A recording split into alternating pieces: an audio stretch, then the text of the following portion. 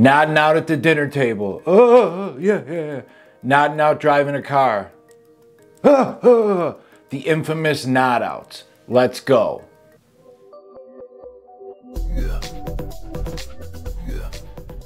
K-Rugs, the Soberdog, coming at you. Before I get into it, remember Soberdogs does not promote or condone any drug use. Please seek professional medical help if you have an addiction. Thank you to everybody for the support. If you are not subscribed already, I will earn your subscription by the end of this video. Or just subscribe and hit that like right now. I would very much appreciate it. The nod outs. So one of the things that happens constantly in opioid addiction, and it really doesn't matter what opioid somebody's addicted to.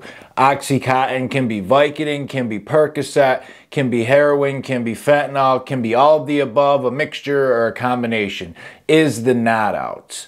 That is what you probably see in a lot of movies and what you'll see in a lot of different depictions of addiction is the person nodding out. We see them, you know, with just videos online when they're filming somebody in active addiction. Somebody just nodding out. Maybe somebody's standing in the middle of the street and they're just out of it. They happen all the time, and it's from downers, the infamous nod outs.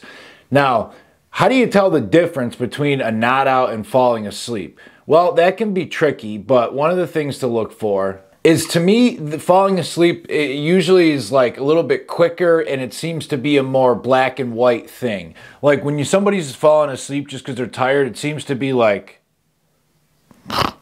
and they fall asleep. Maybe there's like a 1 or 2 nod, but they're just kind of either back or forward and fall asleep. With the nod outs, A, the person is fighting it, and B, they got the drugs in the system fighting them in their system. So it's more like a constant battle of this nodding off, popping up, going back, going forth, that constant up and down, up and down. And they usually don't end up falling asleep.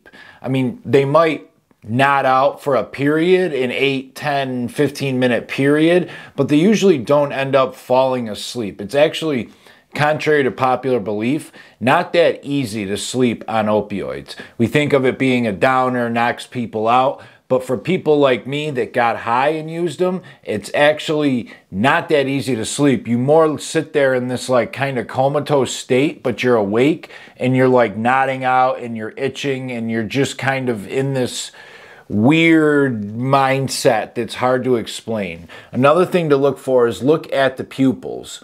You want to look at the pupils. If you see pinpoint pupils, that can be the difference between a nod out and somebody just falling asleep. They have normal sized pupils, it's a hot room, somebody's just tired. They got the pinpoint pupils, maybe other signs to look for too. You know, I'll put up the video with signs of addiction. But, you know, you put those together and that can be telling the difference between a nod out and somebody falling asleep. I remember dozens of times sitting at the dinner table, family, Thanksgiving, Christmas, friends dinner table, whatever, and fighting, trying so hard to fight the nod outs. Just, oh, I'm fine, I'm fine, I'm fine. And thinking and imagining that nobody notices or that everybody's oblivious to it. And, you know, people, everyone at the table knew what was going on, and I'm sitting there just fighting it. And you could see it sometimes in people's face when they're fighting it. Like, I know when I'm about to fall asleep in like an important meeting or something, you know, I fight it, but like you fight it quick and like your eyes pop up and you whatever, maybe you go to the bathroom, put some water on your face. Fighting the nod out is a battle. It's not just fighting a little bit of tiredness. It's that they're trying to pop their eyes open. It's this whole battle. You'll see them maybe making goofy things with their eyes, with their mouth. Maybe they try to pop up real quick and just, but it'll constantly be the battle, and they'll always go back to the nod out because their body is so high and they have so much stuff in their system.